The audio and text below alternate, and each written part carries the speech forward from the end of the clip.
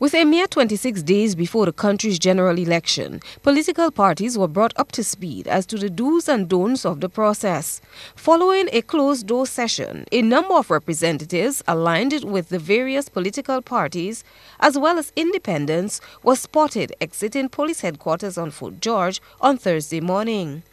Inspector Trevor Rodney, head of the Community Relations Department, gave a synopsis of the meeting. The turnout was generally good. I can't say at the moment if every party was representative, but I think the turnout was generally good.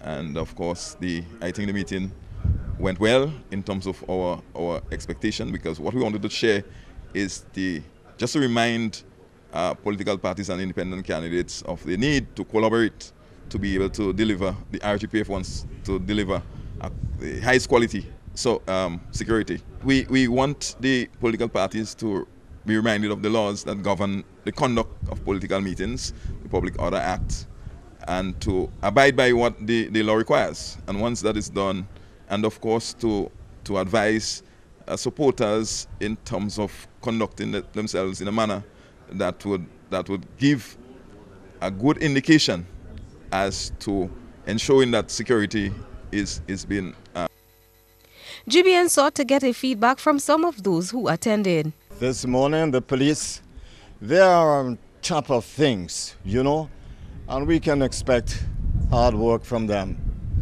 to energize a free and fair elections. As citizens, we too have to have some sort of respect for ourselves, neighborly respects, nationalistic respects. We have to cooperate with the police. If we don't cooperate with the police, what kind of Grenada we'll have? Well, I think they're of a paramount importance, and as I say, it's the usual run of the mill, if you see what I mean. It's things that we are aware of. It happens every election, where you come together and you talk in terms of the security. Political leader of the Grenada Freedom Party International, Donald Childs, had a particular concern, which he hopes will be addressed by the lawmen. I am pleased with the meeting we have just held, and I am hoping that what had been said will be done. Various political parties being attended to by the RGPF in cases of failures of conduct.